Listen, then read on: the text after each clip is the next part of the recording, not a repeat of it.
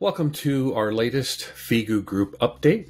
And for this episode, we have Michael Udebrook with FIGU Landesgruppe Canada. Michael first found out about Billy Meier in 1986 through the movie Contact. He wrote his first letter in 1987 and became a passive member in 1991. Michael, in 1992, made his first of 12 visits to Switzerland.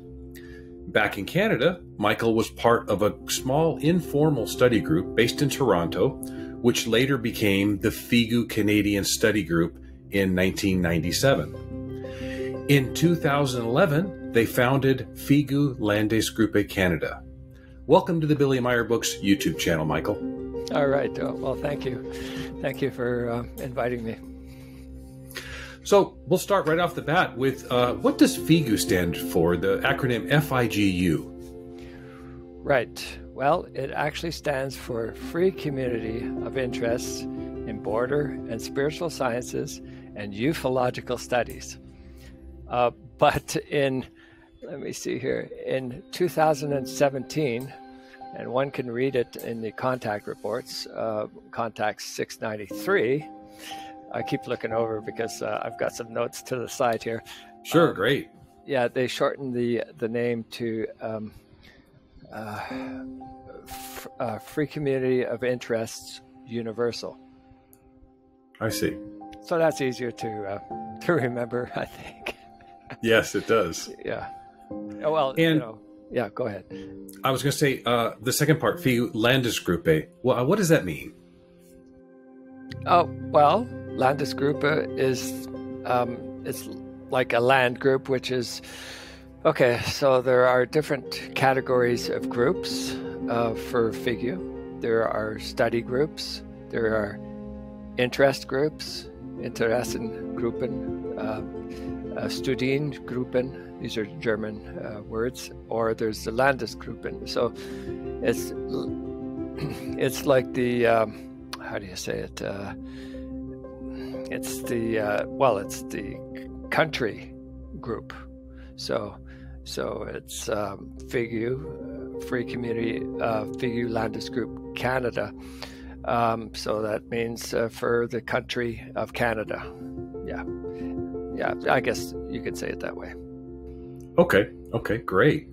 And how often do you meet, and what do you primarily do at your meetings? Okay, well, generally speaking, I can say that we meet once a month, and we cover internal matters that we need not go into. Actually, I did make a little list here, so I'm just going to check to make sure I have covered things. Well, I guess our meetings, I could discuss how our meetings are structured in such a way that there is no hierarchy.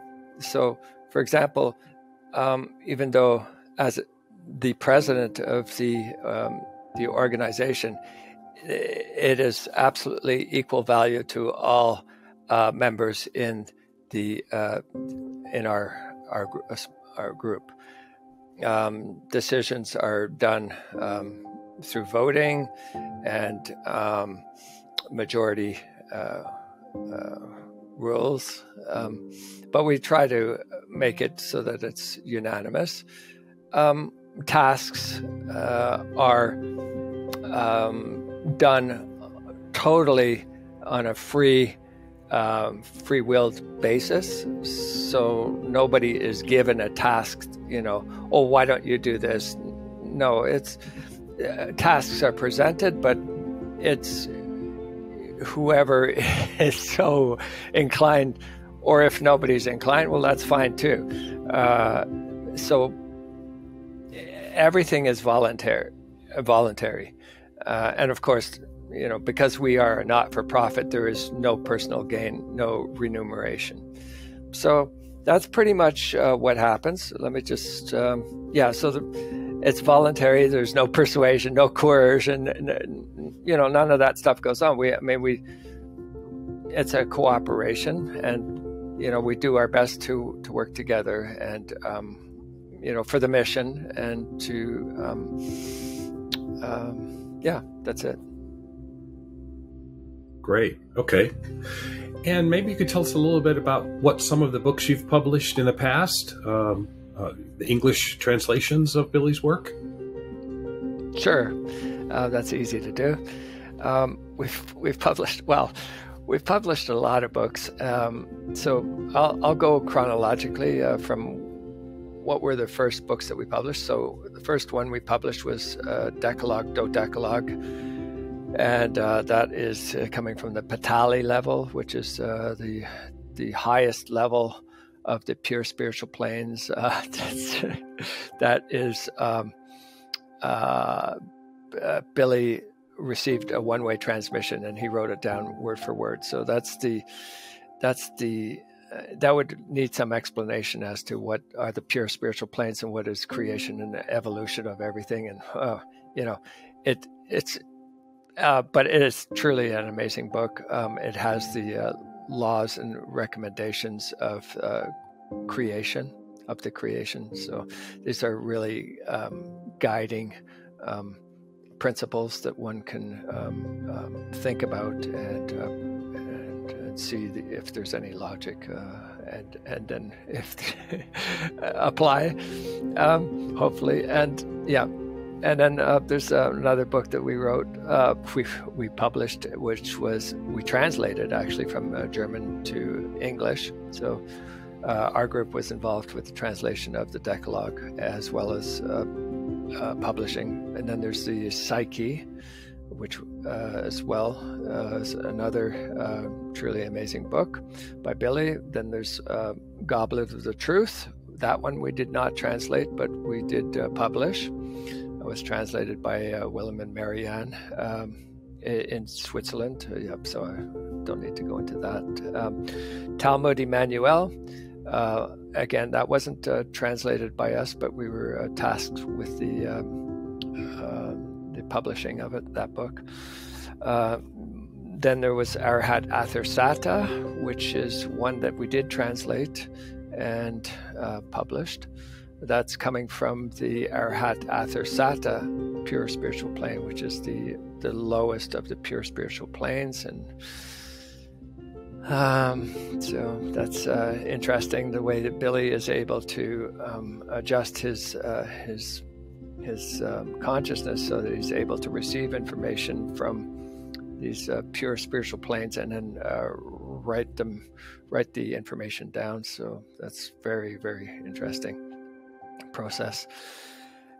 We are so lucky to have him around so that we can have all this information at our disposal and help us to grow and evolve to be real human beings. Gotta love it. We're so lucky. We are so lucky to have him. Yeah.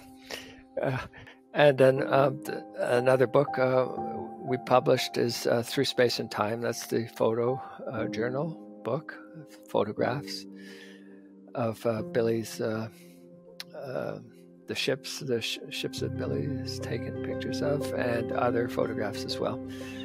Then another book we've translated and published is Symbols of the Spiritual Teaching, and so that is also another interesting book. In the category, for me anyway, it would be okay.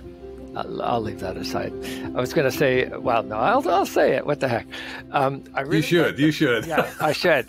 The Book of Names is another one of those books that is like lists, lists of names and their meanings. I find that so interesting. But this one is words that, can be anything from evolution to life to you name it. Creation to despair or happiness, or all the different key words that have symbols associated with them. And so there are these words, and then there's these pictures that one can look at, and some of them are in color, so that's even more interesting because it adds another layer or dimension to the image themselves. So there's that. So we have Symbols of the Spiritual Teaching book that we made available. And more recently, we have about fluidal energy, respectively, fluidal, what is it? Fluidal powers, that's it. Fluidal powers and other things. And so this is based on a kitchen conversations that Billy has had with core group members in their kitchen where he lives. They would set up a tape recorder in the center of the table, and they'd have these conversations about various topics. And of course, the topics of cremation or organ transplants or fluidal energies, ghosts, right? Ghosts. That's another one, that is, and so people would want to know, what is this all about? And and so he would get into these explanations and answer people's questions. And so this book is a compilation of explanations about what fluidal energies are, also covering what is the paranormal, and also goes into the process of dying, what happens in the overall consciousness block, and the preparation of the new spirit form, preparation of the new personality, along with the reincarnating spirit form. So that process of building up the new personality and preparation of the new personality for the next incarnation, and anyway, there's interesting points there too, which for example, I'll just go into one small example.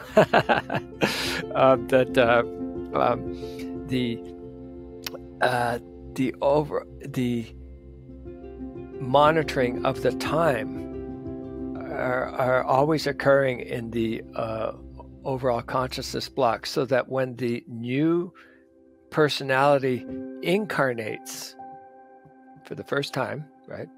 Spirit form reincarnates.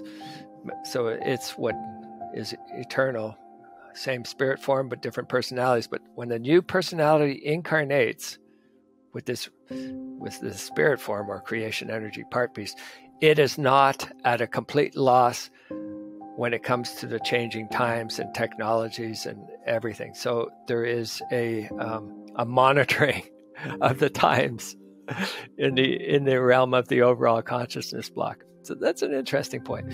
Anyway, and then the latest book that we've published is and translated is From the Depths of Outer Space: Contacts with the Pleiadians / Pleiadian. And so that, I think I purchased that book from your website, and I think you sent it to me. Oh, okay. Well, it's a very interesting book. It really gives a good overview of Billy Meyer's contacts, and also a little bit about the science that was, the investigators, and but especially interesting for me anyway has been the first contacts that Billy had with Svat for 11 years, and then with Asket, and the adventures that went on, and also insights into the lifestyle of the Pleiadian people, and what they eat and how they live, and what type of government they have, and how they grow food, and this is these incredible. Yeah, it's really interesting. Well, that is quite a lot of books you guys have published. What a great service to the English-speaking world that we have the ability to read those books through your guys' efforts. So thank you on that. What about publications for the future? Are you working on anything now, or what might be coming up? What new publications might you be doing? So now we're working on Rebirth, death, dying, rebirth, living, death, dying, and sorrow. Yeah, so that is an incredible book. That, couldn't come out any sooner.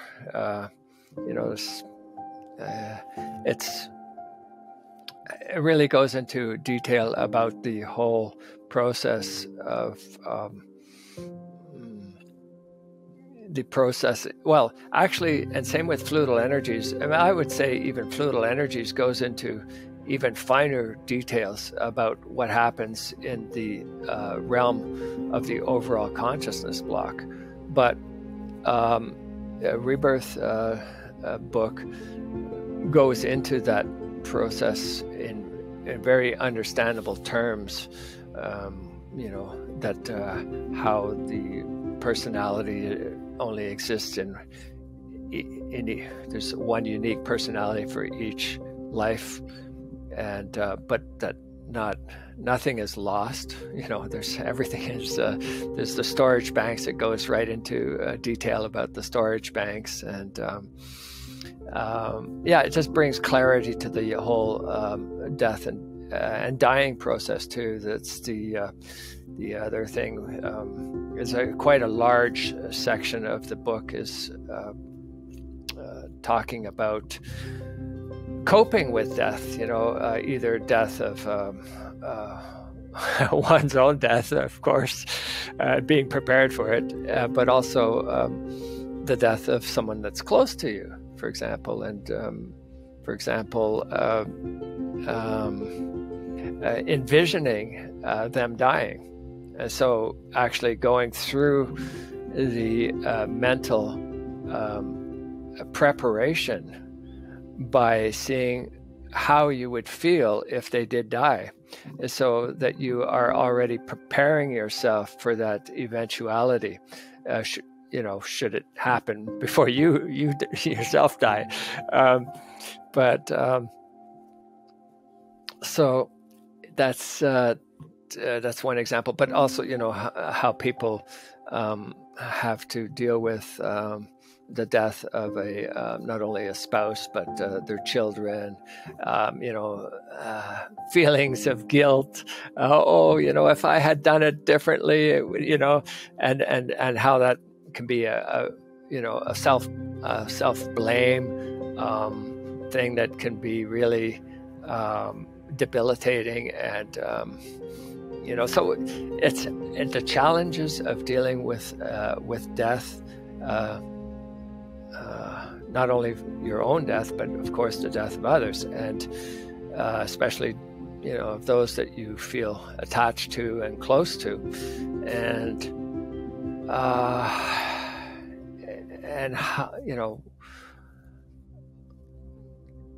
how to cope with it. Basically, it's so it's quite interesting in that way. And how long before? Oh yeah, sorry. I'm sorry. Yeah, I was going to say, how long do you think before that might be available? Oh yeah. Well, we're aiming to have it available by around by the 1st of August. This year. This year, yeah. Wow. Yeah, the book is just about good to go. We're just in the final stages, and then we're moving ahead with it. And then after that, we have the next book, which is I'd say almost good to go as well. But we'll try to release it this year as well, later on in the year, or early next year. Would be Genesis, and that's an incredible, another. Each book you think you've exhausted all the information, and it just there's always more. I mean, even the books that we've translated, I have to confess that I haven't read them all. It's too much. Or right now I'm working my way through The Might of Thoughts, and it's just it's an incredible book. And I've tried to go through it before, and I've gone halfway, and I just I can't do it. But just this time I'm really determined, and it's such an amazing book. But it's like that with all the material, and Genesis is yet another one of those books that is just packed with information about not only about the formation of our of something out of nothing, which is again a whole other thing to wrap your head around. But well, we can't wait for those two books to become available in the English language. So that's really exciting. If people wanted to contact you, if they want to get in contact with you, either a website or YouTube or email, what's the best way? Mm-hmm. Well, probably the easiest way is through our website, which is ca.figu.org, or probably if you type in FIGU Landesgruppe Canada. Well, that's a little bit more complicated. You got to get the Landesgruppe spelled correctly, but FIGU Canada. If you could just go Google FIGU Canada or whatever you're going to use for browsing, then you should come across our site. And there we have a lot of stuff on our website, including a multimedia tab where you can see all the various locations where we have videos posted on YouTube, BitChute, Odyssey, Rumble, and so Twitter, Instagram, all our locations are there. Yeah, so ca.figu.org. Yeah. Okay, great. Well, thank you, Michael, so much for your time. We really appreciate you sharing what the FIGU Landesgruppe Canada has done and what they may do shortly in the future with your new books and everything. So Thank you so much for your time, and good luck and best wishes. Thank you.